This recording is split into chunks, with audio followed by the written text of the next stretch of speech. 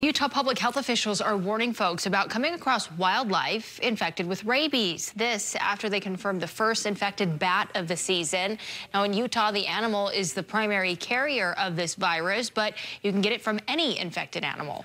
You can get the disease through a bite, scratch, or even saliva. The state's Department of Health and Human Services says that rabies is almost always deadly once symptoms develop. So it is important to get help even if you think that you could be infected.